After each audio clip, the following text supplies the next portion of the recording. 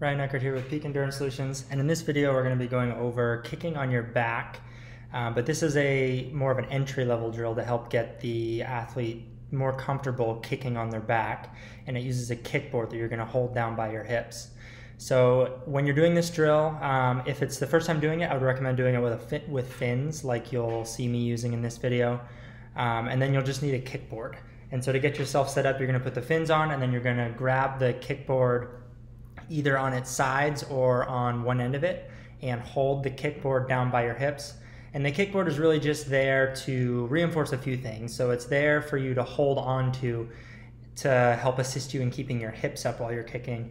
And then also when you're kicking on your back, you still want to initiate the kick from the hips and make those kicks small and tight. And so if you find your knees are hitting the kickboard when you're kicking on your back, that means that you're probably bending a little bit too much at your knees.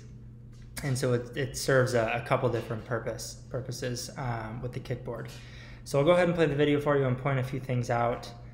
So you'll notice that I'm maintaining stable head position, minimizing the rocking at my shoulders, holding the kickboard just above my hips, and play it one more time. And I'm initiating small and tight kicks from the hips. Knees aren't hitting the kickboard. And so with this drill, it'll help develop your kicking in a different position than kicking on your stomach or on your side.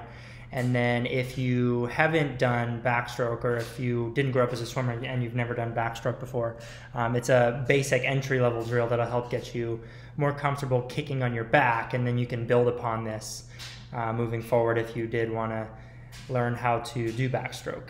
But for triathletes who maybe don't necessarily need to know how to do backstroke and who primarily focus on freestyle when they race and in training, it's still a great way to incorporate some kicking into your swim sets in a different position than just being on your stomach or on your side.